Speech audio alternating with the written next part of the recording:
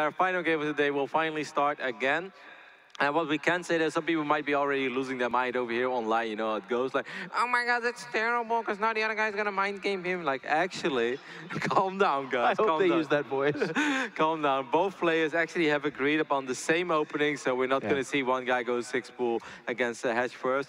They said, all right, we can't regame, but we will both open up with either the 14 or the 15 pool. I don't know which of the two it was. And from that point on, obviously, you're a free man to do whatever you want. That's all you can do. I mean, if you can't resume from replay, the most fair thing you can do is say, okay, well, you know, guys, because one of the worst parts about straight up regaming is both players then enter into this weird storm of mind games where they're like, well, now he knows what I was doing and was super safe, but is he going to change it up or am I? And you don't want to, you never want outside elements like that to come in and affect the game. You want to try to avoid that at all costs. So in this case, both players say, okay, let's both open up very conservatively, and then from there, it becomes a new game. So we will see spawning pool. Actually, this would be kind of crazy, Kevin.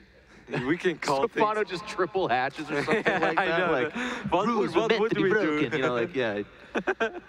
What would we do then? Admins rush the stage. You're like, wow, stop it, stop, no. All right. All jokes aside, of course, we already know 7 of our 8 players for the Lone Star Clash Invitational quarterfinals. And there is money on the line as well. If you make it to the quarterfinals, you already walk away with $250, which is nice. You know, you can do something nice with it. But if you make it one round further, it already goes up really quickly. 1,200, I believe. After that, 1,600. Then you already get like almost 3,500. And the winner of the tournament gets $7,500. So there is a lot of money on the line. And one of these two players will still be in the running. Is it going to be our back-to-back champion, Stephano, or is it going to be the new young gun from Root Gaming, Petraeus? Yeah, as you said, it's really cool storylines. I mean, everyone knows Stephano has very clearly retired from pro gaming. A lot of people were kind of confused, like, well, why is he still competing? He was even asked this upon qualifying for WCS, and he gave a pretty straight answer. He was like, no, I have time right now, so I play StarCraft. When I don't have time, I'm studying. So it's nice to see any games from Stephano is a treat, but on the flip side, like you said, the youngster, that doesn't even fully describe it. Petraeus moved all the way across the world to live in California in that Root Gaming house to take on pro gaming. And so far, he hasn't really knocked down doors. He needs a big breakout performance. And here he is on stage in front of 20,000 plus people playing against a legend in Stephano. And, you know, so far he's already made a name for himself. It's been quite nice, but what really pushes your name forward is wins. You know, people will be like, oh, Petraeus, I remember you from losing to Stephano at Lone Star Clash. No, Petraeus wants people to say, holy cow, you're that foreigner that made it to the top 8 and then beat so-and-so and then made a run for the, you know, the tournament itself. Because you're only 3 best-of-3s away right now. Actually, you won one map away here, and then 2 best-of-3s away, or a best-of-5, I don't know exactly how it's going to work yet tomorrow, from having a legendary run. Like, that's all you have to do, you know? You win. We know that Petraeus is pretty damn good ZVZ. I think his ZVT is really solid as well. I don't know that much about his ZVP, but anything is possible. The tournament is obviously really stacked. We have 6 Koreans in the quarterfinal. We saw E.G. Hawk qualify later today, and then it's either going to be one of these 2 players. But anything is possible. Once you're that close, you know, on this level, almost anyone can win 2 or 3 series in a row. And I, you know, don't take my word as official, but I think it becomes best of 5 single limb tomorrow too. Okay. So I want to say it becomes, I really like that format. I like single limb, but I only like single limb with best of 5. I don't like definitely best of 3 single limb. I wasn't sure if it was best of 3 or best of 5, but I guess I think it's best of 5, but I could be wrong. I've been wrong before. It's happened a few times. Yes, it happens on days like this. Yeah, well, a lot on days like this. Petraeus and Stephano feeling each other out.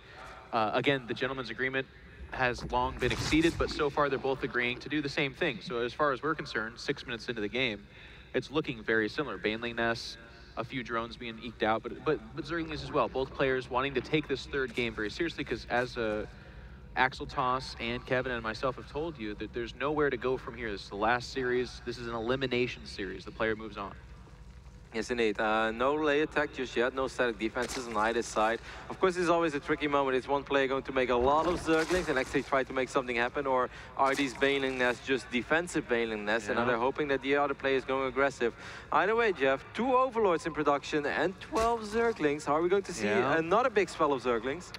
And Stephano already with the kind of pre-made defensive Banelings? The answer is yes, by the way. Petraeus is going for it. He's got 10 Lings coming out on top of the Lings you talked about.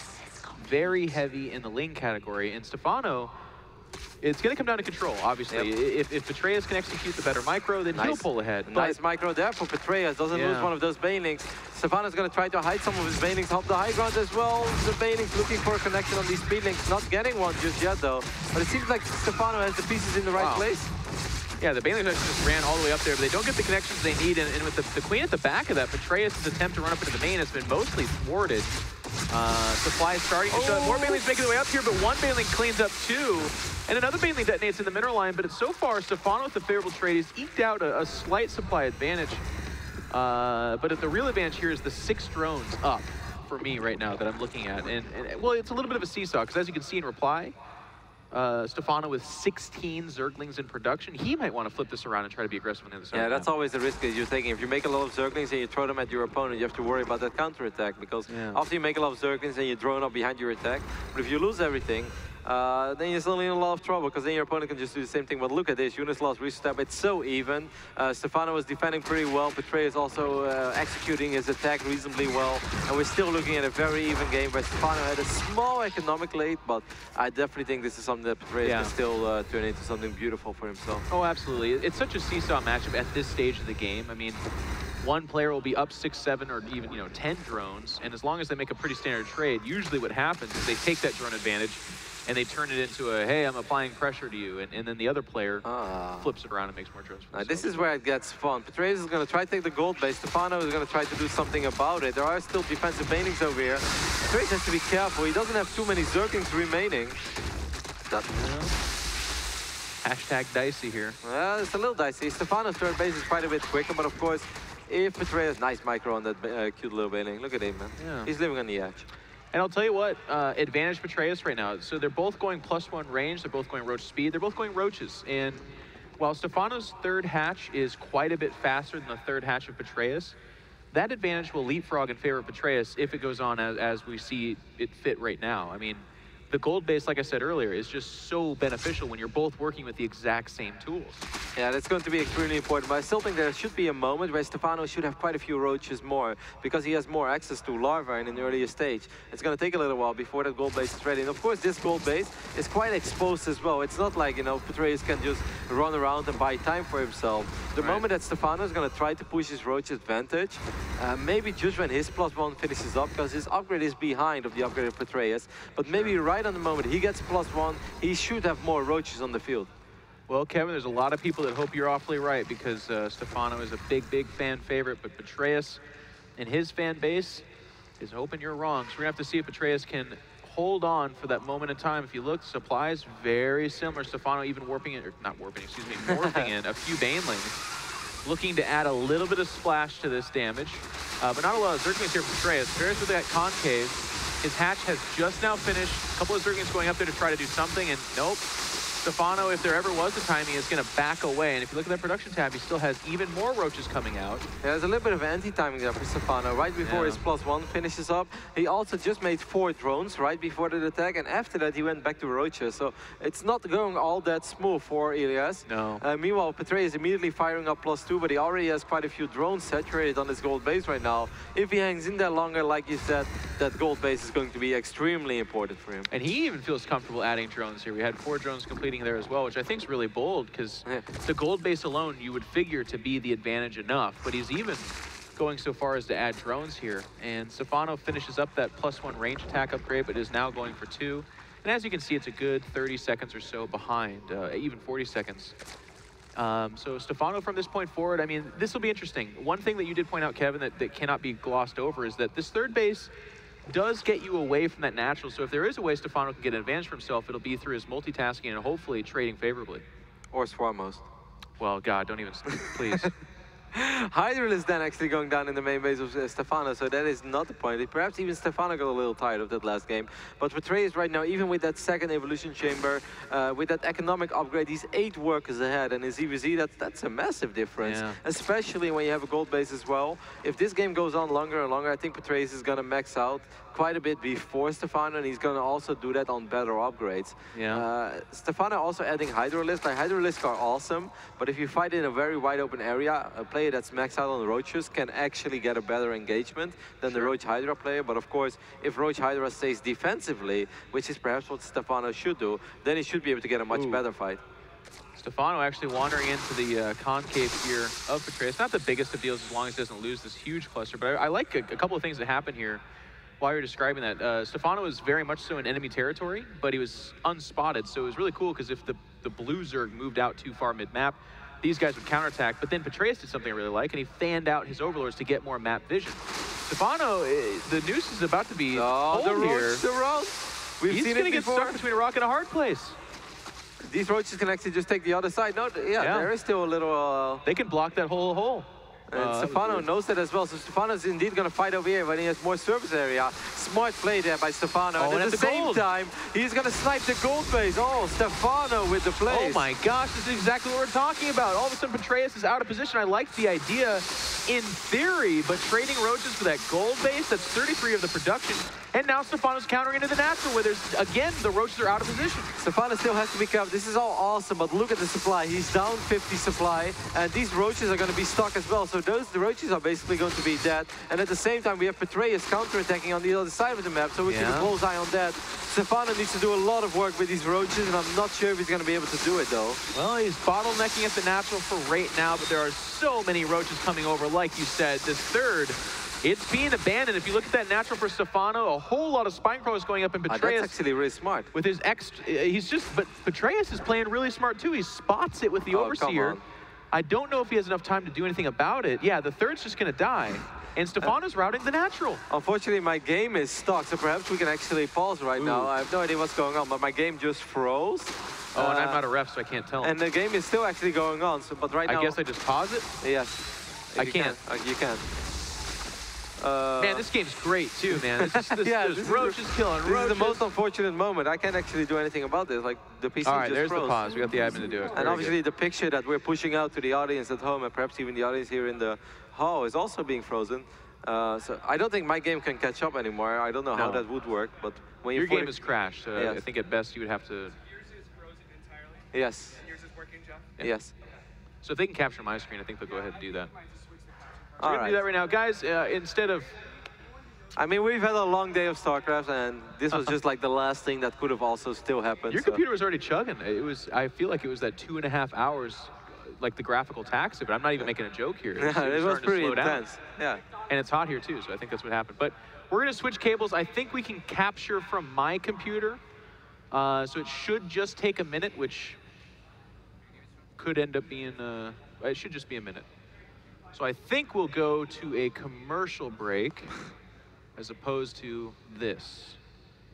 If you stop hearing my voice, you'll know. All right, thanks, guys. We'll be right back in a couple of minutes. We're going to switch those cables.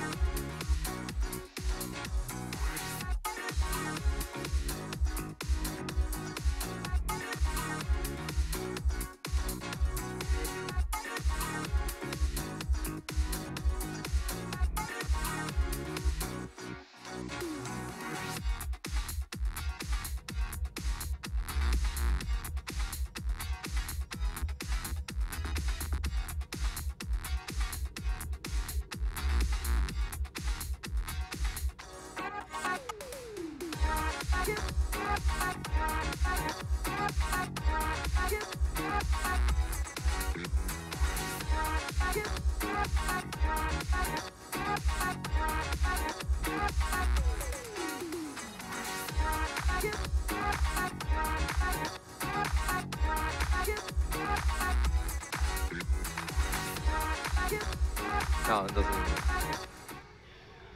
And I believe we are back. Yes, indeed. My PC is still working. It took a little while. I was 45 seconds behind it. There were roaches running all around the map.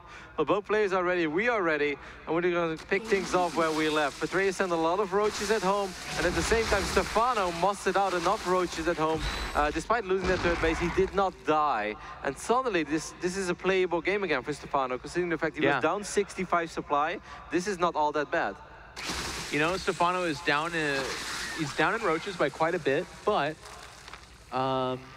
he has brought this game back, I think is a really interesting point, because to your point, he was down 40 or 50 supply is what it was looking. And it was like, okay, well, how the heck does Stephano overcome this advantage, including that gold base, by the way, which was only going to get worse as it went on. In an equal field, again, Petraeus is just out-mining Stephano by virtue of a gold base versus a normal base. But Stephano was able to find a way where he's equaled up the army to a certain extent, and he's closed the gap in the economy as well. Yeah, he's moving into Hydralisk a little before his opponent is. I believe Petraeus is still only on roaches, and Hydralisk are good, but not if the roaches are able to stand on top of them. However, Stephano is idling behind the Great Wall of Elias, I guess. Well, it'll be interesting to see if Petraeus wants to test that Great Wall, as you said, because he also is closing in on having a 2 upgrade advantage. Yeah. It is armor, which is not nearly as good as attack, but there's still something very much so to be said for that. A 2 upgrade advantage in a Roach Hydra battle is a gigantic deal, and not even outside of that. Petraeus has the stronger army. I don't know, words starting to melt out of my head. This is a lot of HP though. All these spine crawlers represent a lot of HP, and if you ignore them, they actually push out quite a bit of damage as well. Petraeus is going to try to retake his gold, while Stephano is just going to try to retake his original third base. He's going to fire up his first armor upgrade as well, but needless to say, it's going to take a while before he's even on upgrades. And Stephano, yeah, exactly, like you said, he's trying to kind of close the gap there. He moves in and does see that it is the gold base that Petraeus opts to take, and once again, we're kind of in that position. I don't feel like Stephano made a mistake here. I feel like he did what he needed to try to get back in this game and has closed the gap a little bit, but I think Petraeus, to his credit as well, played very smart. Didn't overreach, by the way. I was really confused. I was like, I'm pretty sure I saw Hydras on the side of Petraeus already, and now I saw no Hydras then, but he's going to cancel it, and he's going to throw down the Infestation Pit. Now, this can definitely be for Infestors, guys, so don't worry just yet. Well, yeah. It should be Infestors. He's in the position where you would think he would want to be the attacker and take advantage of the fact that he's ahead. He's maxed out. Stephano's closing in on that, but still without that carapace upgrade, down 2 upgrades. Otherwise, if you look at the unit count, Stephano has way more 6 more Hydras, but 20 less roaches. That's definitely not the fight that Stephano should be taking. He's down in upgrades. It was a reasonable concave, but I feel there is just too much over here for Petraeus. Stephano's going to have to retreat. His tournament life is on the line right now. Again, guys, Stephano, of course, the champion of Lone Star Clash 1 and 2. Would you say the verge of being eliminated? Well, it's looking dicey. Yeah, absolutely. He's behind in every way, as far as I'm concerned. And it's Petraeus who's the big dog pushing around. Now, Stephano, I'm almost afraid to say this, Stephano wants time. He needs time. Petraeus can't crack this nut just yet. I feel like his best response would be to take a 4th and say, okay, Stephano, if you want to sit back and defend, that's fine, but you're going to be down a whole base plus a gold base. Like, my gold base will outmine your normal base and force Stephano out of his comfort zone. I would love indeed to see him go up to 4 bases, even fire up that hive and fire up 3-3 upgrades as well. Yeah, and as you said earlier, Stephano can't be taking these fights. He has no business doing anything about this. But as time goes on, the upgrade differential kind of closes. We can see Stephano starting his own path to clans as well. So if they're both going Roach Hydra, their upgrades equalize. Yes, the gold base mines out a lot more minerals, but we've seen this before from Stephano. If he can slow the game down, he's the guy that was doing a lot with burrowed Infestors in games before and doing the kind of guerrilla tactics it takes to come back. I'm really worried about his army moving to Stephano, but I don't think he actually wants to fight, especially not with so much money and 25 free supply. Yeah. He's obviously waiting for his Infestors. He passed the 30-second mark, so he can make all those Infestors, and they will spawn with enough energy to land at least one single fungal growth. However, this is not a very Hydralisk heavy army, and unless the roaches fight super clumped up, I'm not even sure if those Infestors are going to make the difference. I mean, they make the defense that much more powerful. Yeah. Like, if Petraeus tries to go in a choke spot, the Mega Fungals can make a huge difference. Yep. But even beyond that, if it is super taxed and we're super hanging out back here, Stephano can go, again, into guerrilla mode, just burrow those 6, go back, and really cancel out some bases. But I'll tell you what, if I'm Petraeus, I feel like that trick worked last game, and this time I know now. Like, and we're starting to see that. You see spine crawlers all up and down that 4th base. He's already investing in the late game without going swarm host. So he's basically saying, I have an advantage right now. I don't want you to affect my economy. And when it comes to army fighting, with my better economy, I'll be able to replenish faster and with more units. More investors on the side of Stephano, but attacking is still hard in ZVZ. Big Fungus landing on both sides. This could be the deciding battle, but it should be relatively even. Actually, those Hydralisks from Stephano are looking pretty good. Yeah, the Fungos are holding back the Roaches and just kind of keeping them out of the fight. And it was much better Fungos for Stephano. So as you can see, he's closed the supply margin. His army's going to win here. He does lose an Infestor behind this, but look at that production tab. It's 28 Roaches for Stephano, which is great because there's not enough Fungos to really keep them out of the fight. And he might get a gold base out of this. And if he parks at the top of that ramp, I don't know if there's anything Petraeus can do about it. Yeah, this is actually getting a little tricky right now. Of course, not that many Fungos left anymore. Fungos are okay for Petraeus, but his army is not here yet. Is Stephano going to do this after all? Petraeus is being overeager. He has no business trying to hold off this fight. He needs to just forfeit the gold and sit behind his own spine crawlers. But instead, he moved out, and it looks like he's going to try to engage again. But with the infested Terrans there, he would trade horrifically, and here he comes moving out into that concave. Well, Fungus will go down, but he just doesn't really have a whole lot anymore. He still has